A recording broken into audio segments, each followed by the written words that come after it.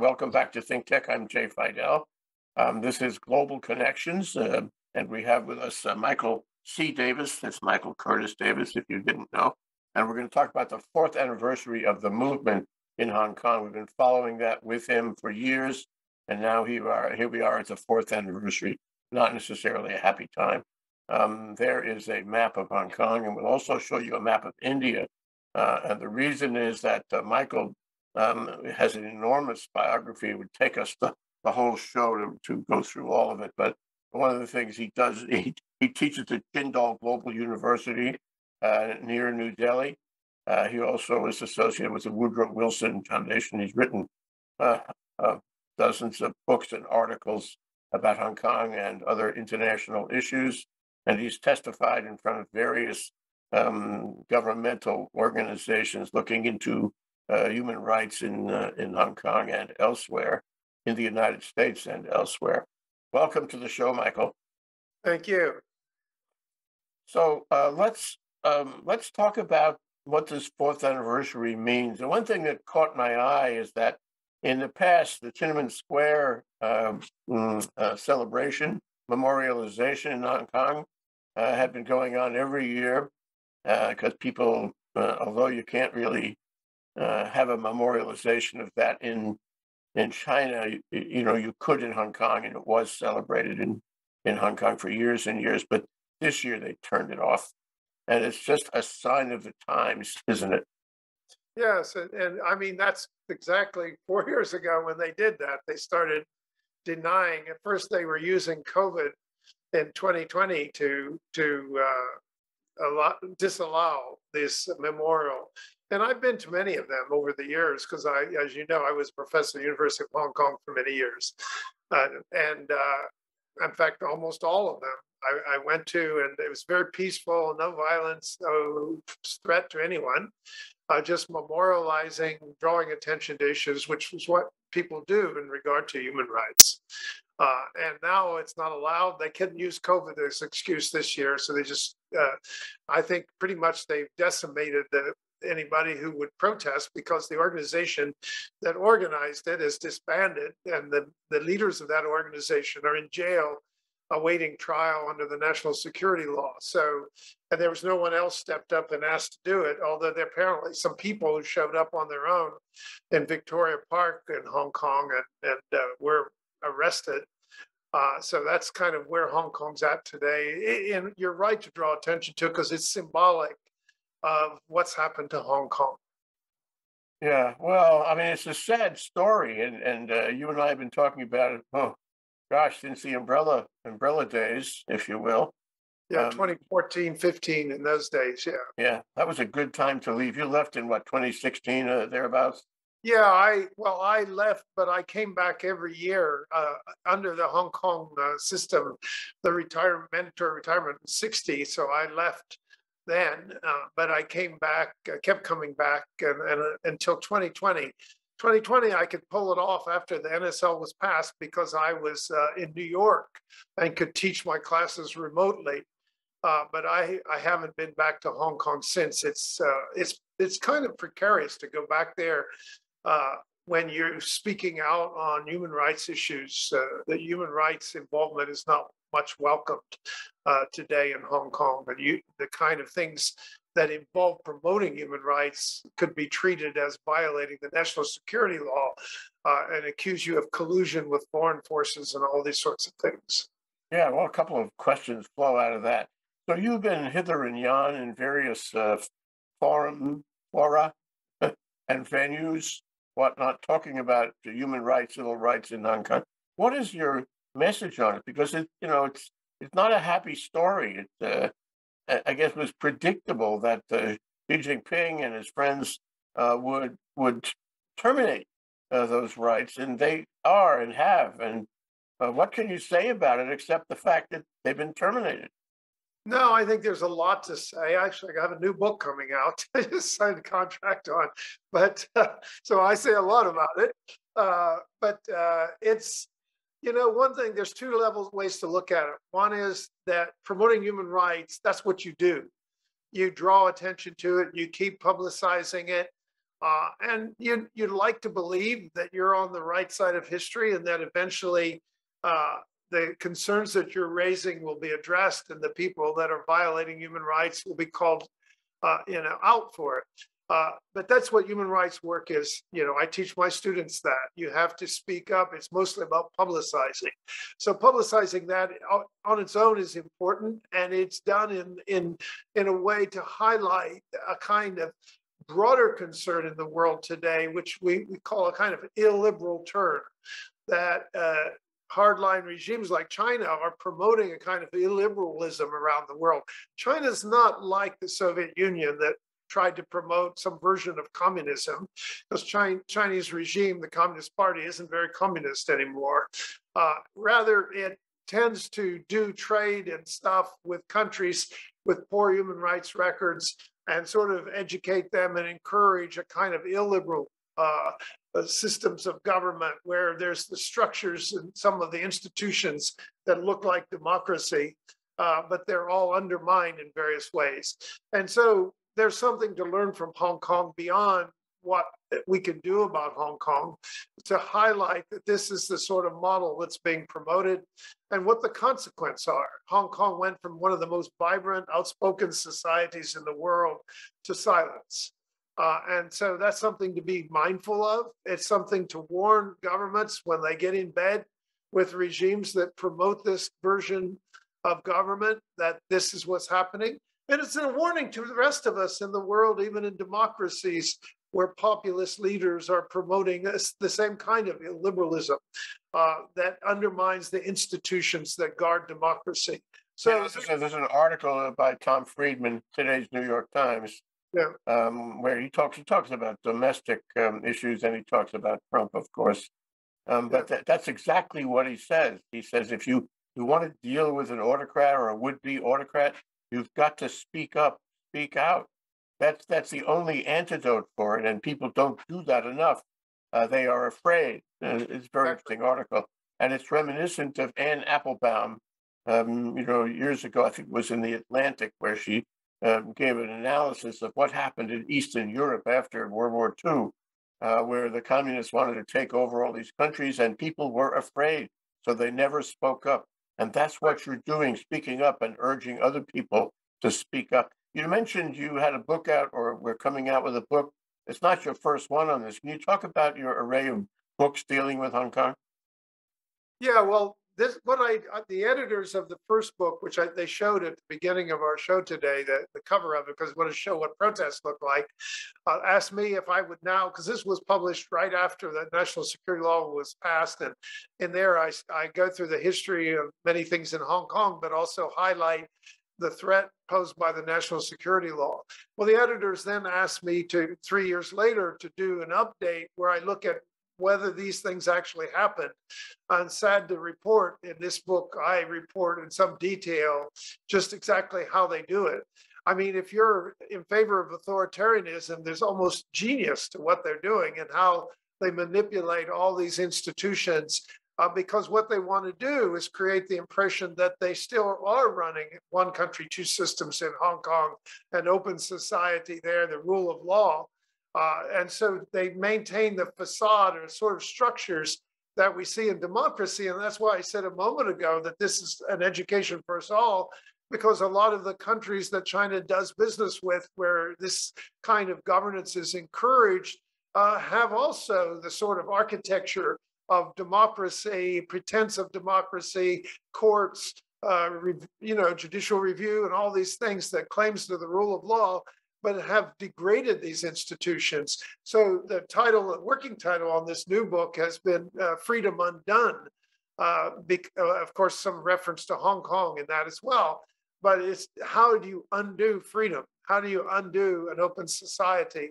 And so this becomes a kind of textbook study of how that is done and what was done and what the consequences are. So I think this is kind of what we're looking at. And this is where lessons are to be learned. And the point you made a moment ago, people are afraid to speak up, and they're rightly afraid to speak up when they face jail or worse in many societies. So that puts an obligation, which we all take on board when our countries sign the International Covenant on Civil and Political Rights, when our countries declare their support for the Universal Declaration of Human Rights, we take on board an obligation to speak up for people who cannot speak up for themselves. I find it very interesting that some of the things that China is doing, that PRC is doing in Hong Kong, sound like they are liberal, but it's false. They have programs that sound like they're really interested in helping people and all that, giving. I mean, I forget exactly what it was, but there are programs and events that sound like they're really helping people, but it's not true. Did you cover that? You know what I mean? Well, this is how authoritarian regimes, in effect, have to behave, especially in this case where they're pretending to carry out this one country, two systems model. The basic law that was agreed to, it was agreed in a joint declaration which stipulated the content of this basic law. This basic law is hard to read it as promising anything other than an open liberal society with the rule of law, because all the things that are instrumental to that are guaranteed in that. Now the national security law comes along in Article 4, says it's going to maintain those commitments, but then it's going to protect national security. Well, who's the threat to national security? In China, the biggest threat to national security is the Chinese people themselves. In Hong Kong, they presume that's the case as well. And so that's how it works. And it's what we're seeing is they will pretend to do all these things that are still there because that's the basis for keeping Hong Kong, and not making it China. Today, I was interviewed by someone from The Wire just asking me whether Hong Kong is, I called my book was Making Hong Kong China. How far have they gone on that road? And that's sort of the tension here. In one country, two systems, it was often stated that China was one country and the Hong Kong people were two systems. But this is kind of the tension we're seeing. And unfortunately, it's not just in Hong Kong because of the sort of global promotion of this kind of governance, where these kinds of leaders who think they know better than everyone else are promoting their version of governance, and countries that are democracies are having to stand up against that or not, and that's sort of what's going on. Well, what she has done is a primer on how you advance autocracy into a place that was not autocratic. And a lot of it is language, it's rhetoric, it's propaganda, it's lying to people, it's creating what appears to be reasonable on the surface, and before you know it, Jimmy Lai is spirited off to a prison. Right. And so, what you have is kind of a mind.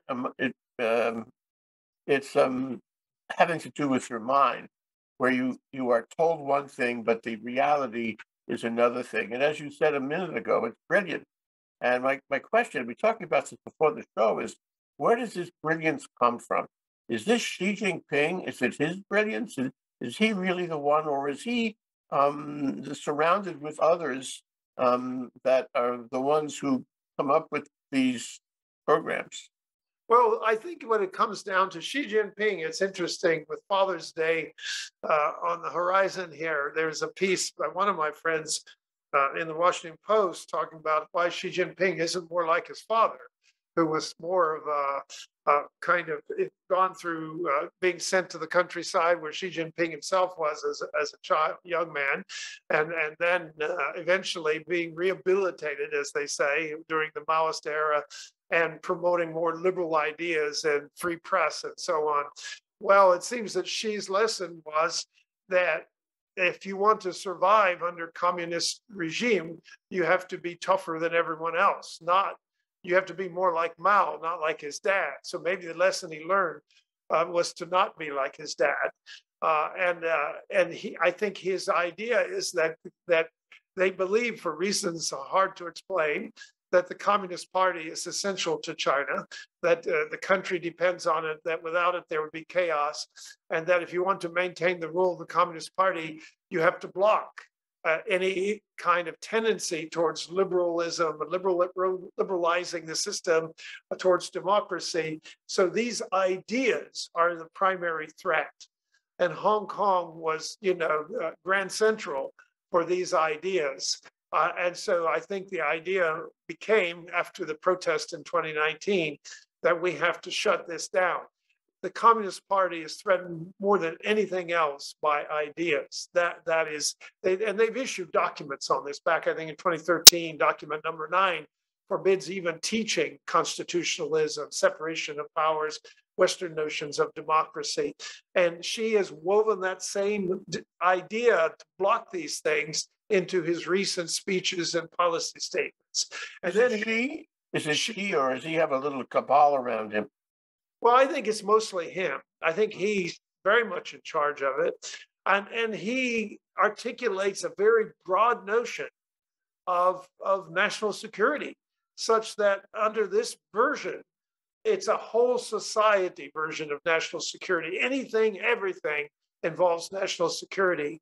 And so Hong Kong, the national security law isn't just arresting Jimmy Lai or the 47 politicians that had the audacity to have a primary election, but it's basically stopping these ideas on all fronts, intimidating the press to not promote these kinds of ideas.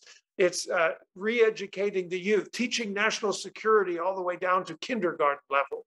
And so over these years since the national security law was imposed on Hong Kong, its reach has gone to all of society, and people ignore that at their peril.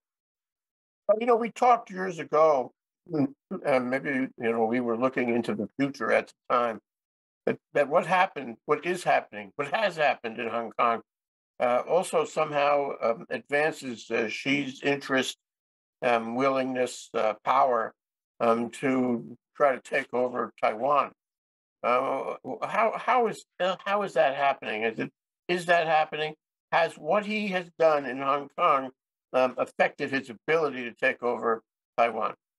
This is an interesting question, because one of the things about the one country, two systems model, that it was primarily designed for Taiwan, to let Taiwan rejoin Beijing as part of the People's Republic, and yet have this high degree of autonomy and its own system, and so on. And then Hong Kong became a sort of execution of that, maybe as a model. See how well things are in Hong Kong. Well, of course, people in Taiwan haven't been impressed lately with how well things are going in Hong Kong. And so that means that the idea that Taiwan people would accept this kind of model is just not going to happen. And so then that means, how do you get back Taiwan? And Xi Jinping has a lot of political capital invested in that. I guess you have to be willing to use force. This is where Ukraine comes in, because Putin has sort of taken the bull by the horns and tried to do just that. And we see how well that's going. And of course, Xi, while trying to pretend to be a peacemaker, is very much behind Putin and supportive of Putin. So does the Ukraine situation and the Hong Kong situation signal anything to Xi Jinping? I guess if anything, it signals, Hong Kong may signal, well, we'll have to use force. And Ukraine may signal, well, maybe that won't work out so well. And so it kind of leaves it with a high level of uncertainty at the moment, whether that risk is approaching, whether an attempt to do a Ukraine in Taiwan is on the horizon or not. And a lot of people are speculating about this. You talk about speaking, giving testimony, writing articles and books, speaking out on autocracy, speaking out on what happened, what is happening, has happened in Hong Kong. But you're not only talking to Hong Kong, because Hong Kong actually, in the reality of it, can't do that much. It's already that the train is on the tracks. It's hard to stop it. But you're really talking to other places. You're talking to other places that could be victimized by autocrats that want to invade or undermine their democracy. And I think that becomes of global interest. When you talk about the loss of human rights and civil rights in Hong Kong, you're really sending a message everywhere, and suggesting that people must speak out if they are to prevent this from happening in their town, right? Right. And to know what it looks like. What are the tools that are being used? And so this new book, I tried to weave some of that into it. I don't let it take over the book, but I do try to point out that this is not just a Hong Kong problem. And I think a lot of the Hong Kong activists in exile now are very conscious of this, that they've been seen out working with Ukrainians. They've been seen interacting with people in Taiwan, interacting with Uyghurs, Tibetans. I think now, in the old days when Hong Kong was sort of hived off from the other more worst cases, there was some reluctance to engage these other groups because they didn't want to bring the fury of Beijing down on their heads. But now that's sort of taken off the table. So in exile, a lot of them do work together, and they go to various parts of Europe and elsewhere where they can go safely, and they promote democracy. So the diaspora of Hong Kong, while Hong Kong has been silenced, these conditions have brought life to the exile community of Hong Kongers. Yeah, right. And I suppose that's still happening. People are leaving Hong Kong, go to Britain and elsewhere, just get out of the way. Am I right? Yeah, they're doing that in large numbers. And not just that, I mean, business is leaving. Just today, I read an interesting commentary on even the Hong Kong dollar peg is under some degree of threat, because if business community loses confidence in the system, then they start pulling their money out. And then you can degrade the Hong Kong dollar, but because it's pegged, that means Hong Kong has to use US dollars to buy back Hong Kong dollars. And they've apparently over the past year used a lot. So there are sort of barometers, if you will, that tell us how successful Beijing is doing in convincing people that all is well in Hong Kong. And apparently it's not doing a very good job. Well, we had before a very vital business community. Everyone saw Hong Kong as an international business center. And I wonder, how this has affected that business center, not only the vitality of it, but the appeal of it to the international financial community, for example, and whether he is trying to undermine that actively in favor of Shanghai. Can you talk about that? I think they, of course, they've tried their best over the years to build up the Shanghai stock market and to try to make Shanghai more of a base so they don't put all their eggs in one basket, as it were. But Hong Kong has still stood its ground over the many years until recently because of its rule of law and basic freedoms. I mean, just this week, they tried to go to court and get an injunction against Google and everyone else, Twitter, you name it, Facebook, for having the song "Glory to Hong Kong" on their websites, to get an injunction against it so that you're held in contempt of court if you do it. But the court, at least at first, said, well, you guys got to go back and name some defendants who you're trying to enjoin. You can't just enjoin the world. And so it's held back for a while. I don't think that's necessarily a signal the court is out to protect free speech on the internet, but merely that it wants to have a solid case if it's going to restrain this thing. What happened is that this "Glory to Hong Kong," which was invented in 2019 during the protest as a Hong Kong anthem, and Hong Kong never really had its own anthem before. It used to have the British one. Now the Chinese wanted to have the Chinese one. But the Hong Kong people in their hearts have this "Glory to Hong Kong." Well, apparently, when they go play in sporting events around the world, these hosts have been playing this, thinking it was the Hong Kong anthem. And so the police in Hong Kong are going after athletes and athletic organizations for failing to police this and make sure the right anthem is played. So now the government wants to prove its loyalty to Beijing. It's actually gone to court to get an injunction against "Glory to Hong Kong." And so I would think this will just make people want to play it more. And I guess if they're not in Hong Kong, they probably will. but nonetheless, this injunction, we'll see if it's granted. I guess it goes back to court in July after it failed in its first attempt because they didn't name any defendants. They just wanted the whole world to be enjoined. Oh, they're not done. This is Right. part of a long. Yeah. I mean, it's the news story of the week because the speculation is this the first step in imposing China's Great Firewall on Hong Kong?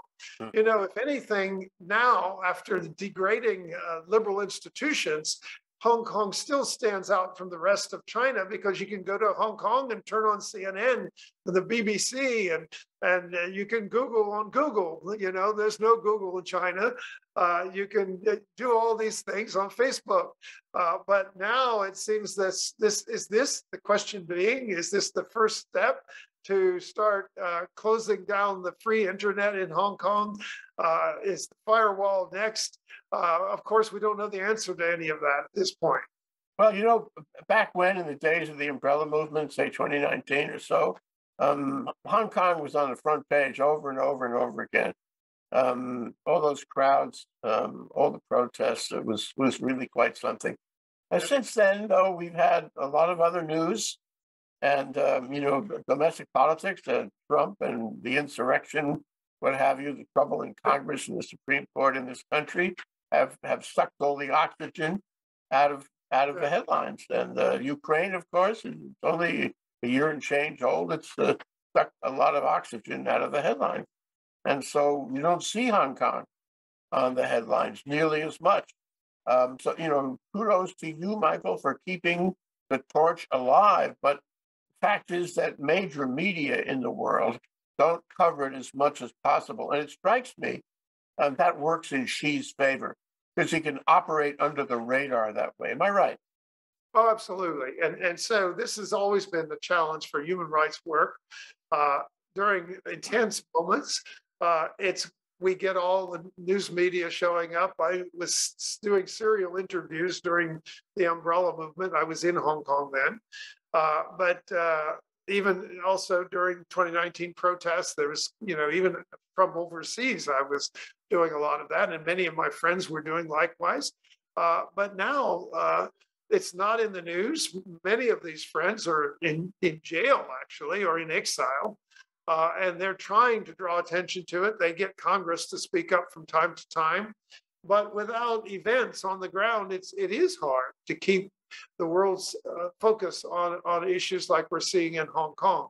But it is so important. I mean, when you think of Hong Kong, think New York, London, Paris. I'm in Paris right now. Actually, I noticed from your camera, I have a bit of a sunburn. Who thought I would get a sunburn in Paris? In any case, you think of these big major cities. Hong Kong is one of them. So these are centers of culture, centers of information, centers of business, of finance, of just about all the things we value in the world. And when you take one of them off the playing field, it should be a news event. It's something that we should try our best to pay attention to. Well, I want to, two things. One is Paris. Thank you for joining us at night from Paris, from your the sun is shining. Just after it is right now 9:30, and this sun is brightly shining outdoors. How do the French see all of this? I mean, are you in your travels to Paris? Are you talking, speaking, writing about these issues? And what kind of response do you get from the French? They understand, freedom. They understand right of expression. Millions of them come out in the street over issues that I'm afraid I would not go in the street for, but they feel they have the right, in fact, the obligation to express themselves. How do they respond to what's happening in Hong Kong?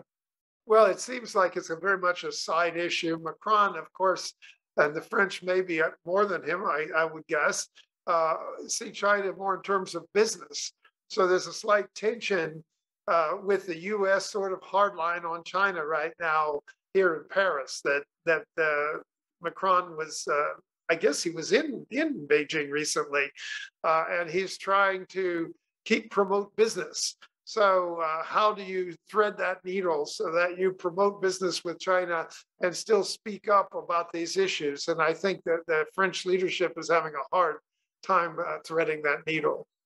Yeah, that's an ill-advised trip for my money. In any event, the other thing I was going to ask you is this: here we are in 2023. It's been 5 years plus since this all started to degrade. I mean, actively degrade in Hong Kong. And the question is, where do we go from here? Is it that what in Jean-Paul Sartre is the game up? Les jeux sont faits, or is there more to come? Well, I wouldn't underestimate Hong Kong. They thought the game was up in 2014 and 15 when the umbrella movement collapsed. And then 2019 came along. Well, before the umbrella movement, there was the 2003 Article 23 protest. You know, you and I talked about that as well. So we go back a long way. That was 2003, and a 500,000 protesters on the street. 2004 again. 2012 national education movement because of brainwashing in schools, attempts by Beijing, and so Hong Kong has bounced back more than once. Right now, it does look tough. I mean, because they've taken away the pretense that they're carrying out these basic freedoms and giving the court reign and the people reign to defend their freedoms. So it does look pretty hopeless to a lot of people, but that I'm still not willing to count them out. You know, things change and people suddenly things that we don't imagine happen. We don't know where China's going to be in 10 years' time. So That's a really good point. Everything changes. The dynamic is global. That's right. And so we have, and this is influenced by things way beyond Hong Kong. And it is influenced by the continuing determination of people from Hong Kong and around the world to fight for democracy, to fight for the guarding of liberal institutions. We're not talking global liberal economy. We're talking liberal constitutional institutions that Americans know well. And guarding those has become more and more of an imperative. And whether that will, Hong Kong will become part of that story in the future, we'll have to stay tuned. Well, it's a flat and interdependent world. We know that more every day. And so the question is, there are a lot of people that are not aware, not thinking about this, not hearing anything about this. What is your message to them? What kind of mindset should they have about the events that have happened and are happening in Hong Kong as it relates to, what do you want to call it, the global sea change? I think it's right at the front line of the global fight for democracy. So if you believe that there is a challenge to democracy, both in democracies with populist leaders that undermine liberal institutions, separation of powers and free speech, rule of law.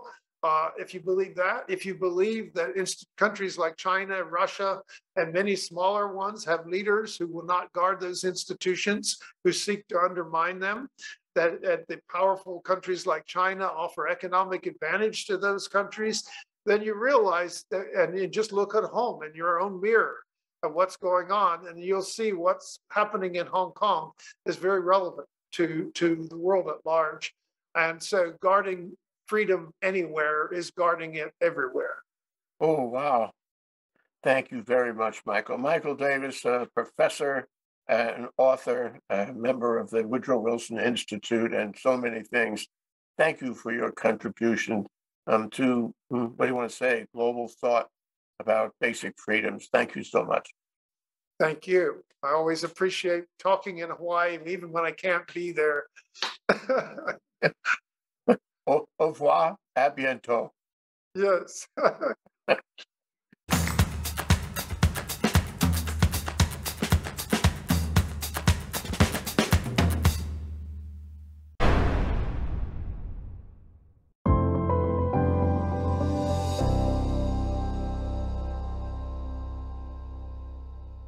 Thank you so much for watching ThinkTech Hawaii. If you like what we do, please click the like and subscribe button on YouTube. You can also follow us on Facebook, Instagram, and LinkedIn. Check out our website, thinktechhawaii.com. Mahalo.